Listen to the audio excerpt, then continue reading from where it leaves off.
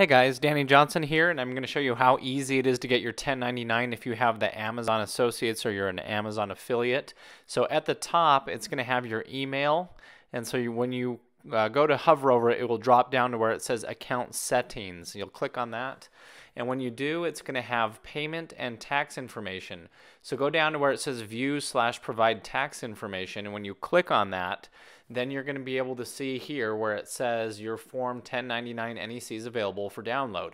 So click on that, and then a new window should open at the bottom of the computer screen where you can open and save that as a PDF or just view it that way. So anyway, that's how easy it is to locate your 1099.